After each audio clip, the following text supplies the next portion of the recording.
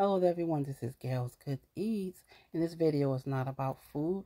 I'm just coming to address all the MAGA people that is voting for Trump.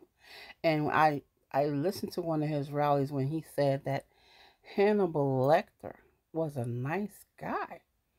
Did you guys watch that movie? Hannibal Lecter ate people, y'all. That was a scary movie. I seen that movie. That man ate people, and Trump said he is a nice guy. That's like a Satanism type of thing to me. It's like, but I don't know, you guys are you voting for him. It's like you got to think about that. He said he's a nice guy. I mean, for all the women, they trying to take your rights from you, saying that you can't have no say so over your body. The government wants to control your body as to tell you what you can do with it. No, God gave us free will. They're trying to take your will away from you.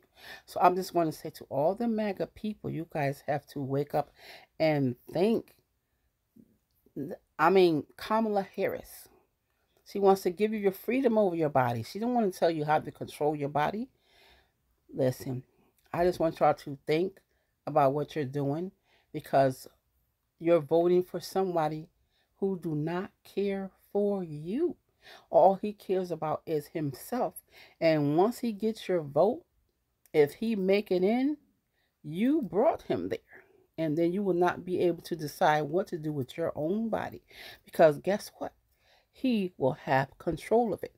He wants to be like Putin. He said he wants to be a dictator on day one. So who is a dictator? Putin? Xi Jinping? However you say his name. I mean, listen. He is not for you guys. I just want to say Kamala Harris for president. Please think about what you're doing before you do it. Do you want this man to tell you what to do with your body once he get in because you're going to vote him in? Do you want him to tell you what to do with your body? Or do you want to be able to have freedom to do whatever you want to do with your body? Kamala Harris for president. Love you all. God bless. Bye-bye.